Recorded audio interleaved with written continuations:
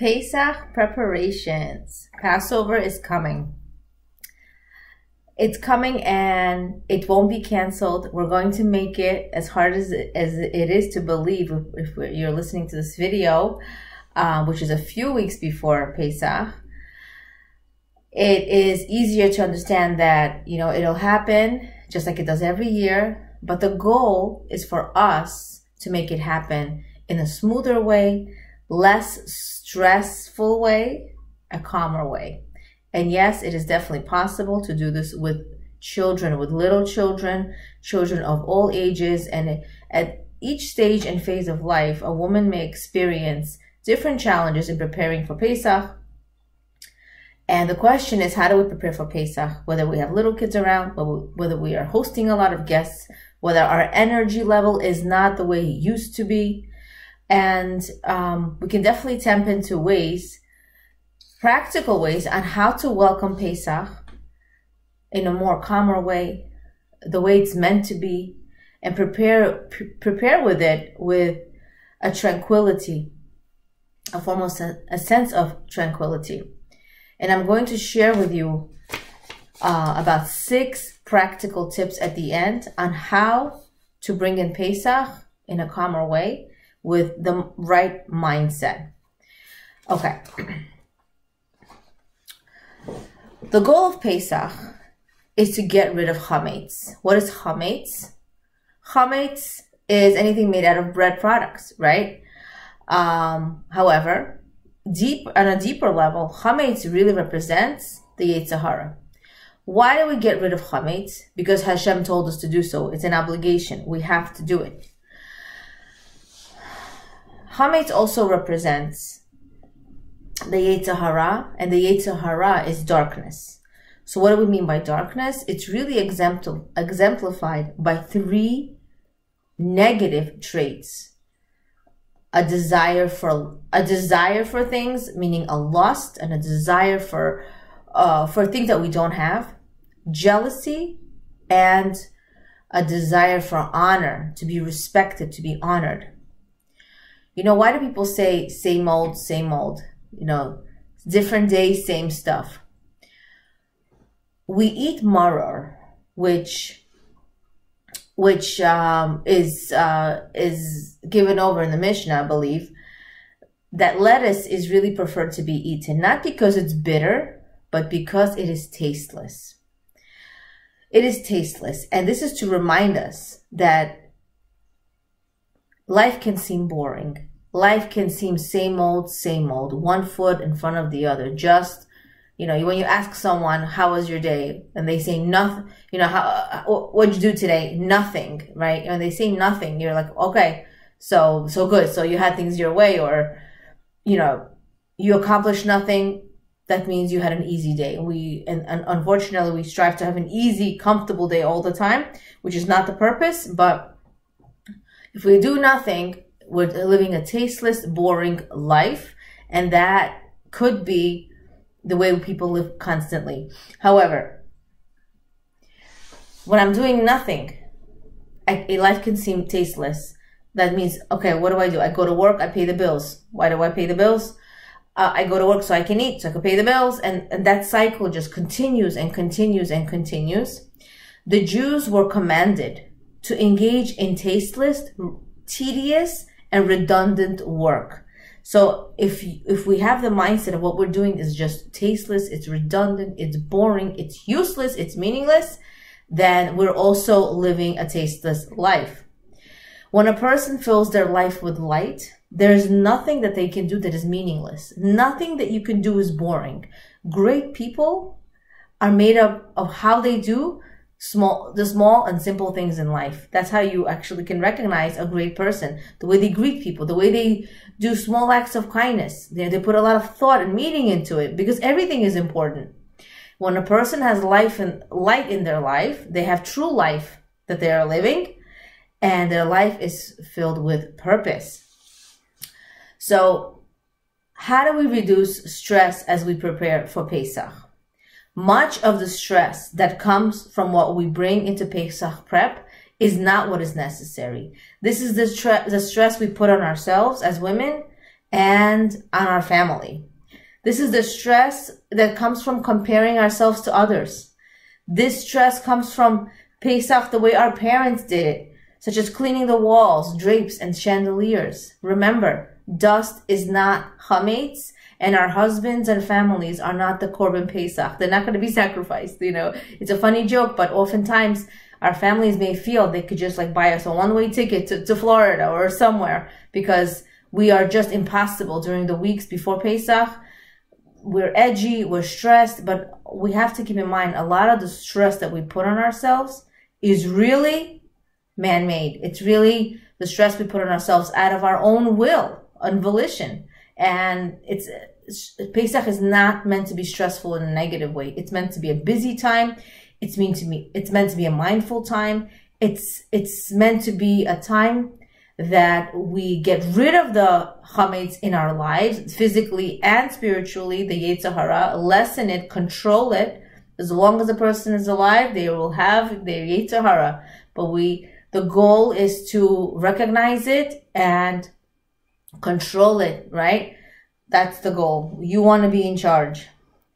If our families were honestly asked, do you want a mother or wife who does it all, right? Does 5-course meal and everything is done from scratch and homemade, and at the same time, do you want a calm mother? Honestly, they would say both. But they can't have both. You can't do it all and do it all calmly all the time, no matter what, and just like stretch yourself and twist yourself into a pretzel. It just doesn't work that way. Because if we think that, we're really lying to ourselves, because we only have a certain amount of energy, certain amount of time and resources, and also financial help, whether we can afford cleaning help or not, whether we have kids who can help or not, and depending on how much we have to do to prepare. Honestly, if you would ask them, they would want both, but they can't have both. So they would rather prefer the calmer mother. Being calm is being realistic with my expectations. How much time I have, the abilities that I have. Okay. One affirmation that I really, really love is that the end does not justify the means. In other words, just because I'm preparing a gorgeous 5-course Pesach table and hosting dozens of guests does not mean I have license to be rude to my family, right? Just because the end product is gorgeous doesn't mean the way I get to the end product has to be rude and negative and everybody has to suffer. So here are my 6 practical tips. Number 1, do not discuss with others Pesach plans. Don't ask them what they're up to, what they're doing, when they started, when they will finish. This is only going to add stress to yourself. Or you're going to make unintentionally the other person feel bad because you are way ahead of them. Stick to the weather. Stick to talking about the weather. How's the weather? How are the kids? Try not to talk to too many people at this time. This is a very busy time. Everybody's just talking about Pesach anyway, because everyone is preparing for it, and it's just a busy time. The goal is to have a mindset that is busy in a good way, in a meaningful way. Number 2, only do what you have to do, not what you want to do. Of course, we all want a gorgeous, pristine white table with glass dishes and everything matching, and literally picture perfect, just like in the magazines. And the truth of the matter is the magazines need to make money. They need to show the gorgeous recipes. They need to show, the presentation of the table. And they should continue to have success and chatzlacha and good luck. However, we don't have to do this. It's not written anywhere. The Jewish magazines need to make money, but it doesn't have to be in my house. I don't have to. If I can't, I don't have to. Plasticware and disposable dishes go a long way, and it's not forbidden.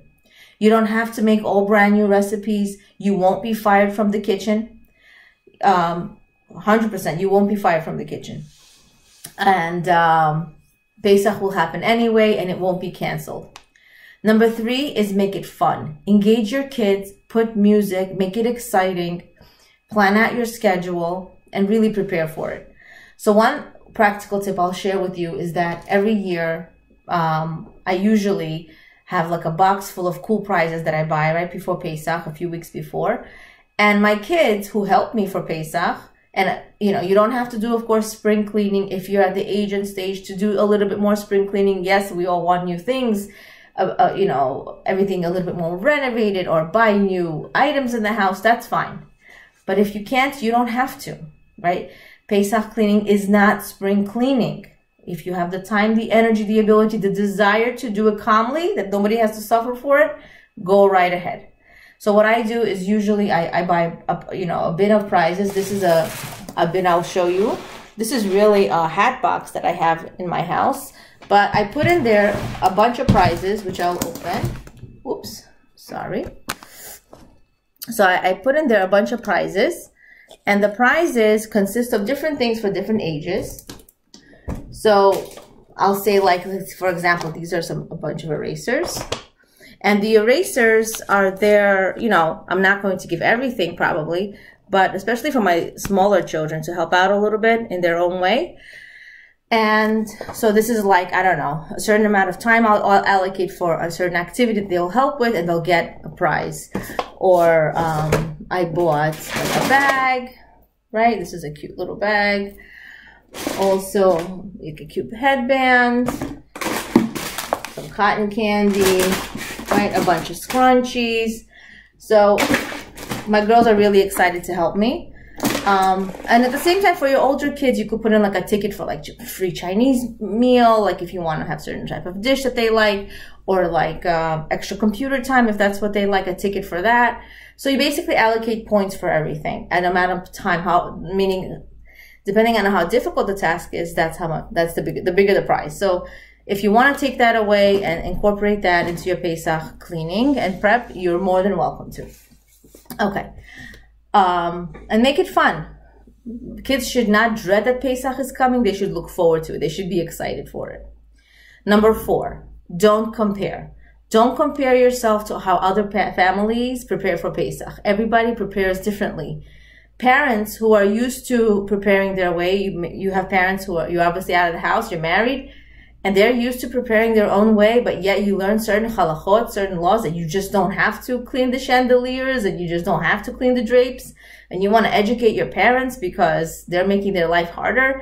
Don't do it. If they're used to doing things their way, unless they're open to hearing your ideas, just let them have it their way. Let them, yes, maybe they're adding a little more stress into their lives, but this is what they're used to. Can't really teach somebody anything, especially our parents, when they're used to doing things their way for many, many decades.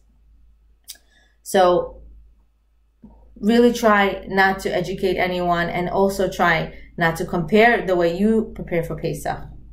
Number 5 is prepare. Prepare yourself. Traffic is a blessing. Go earlier. Go shopping earlier or very late at night. Usually store hours are changing when they're open much later hours and open earlier in the morning. We don't want to complain about bracha. During World War II, we lost so many Jews. And there's a thought that Rebbe Esteban Schwartz says, the yellow star transformed into yellow school buses.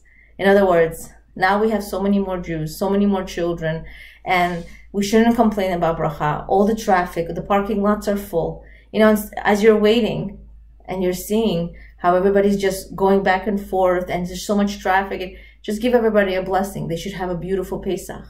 We're lucky that we don't live in a ghost town. Just think about what happened during Corona time, just 2 years ago. You know, it was a ghost town. Families couldn't even be together. And it was really, really sad.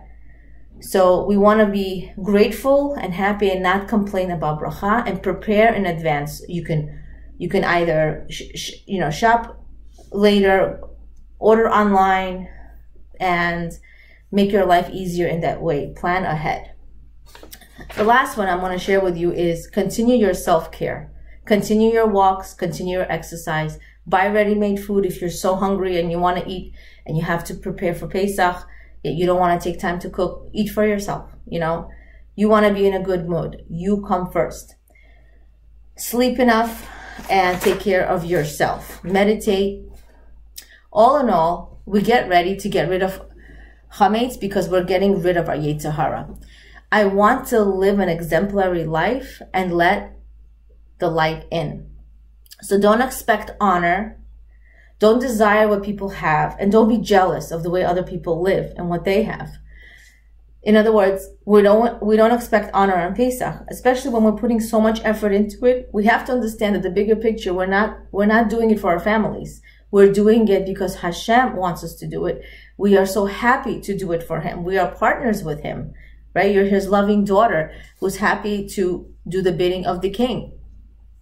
Don't look for compliments or for family to really recognize how hard you work or appreciate your homemade, gourmet, delicious meals.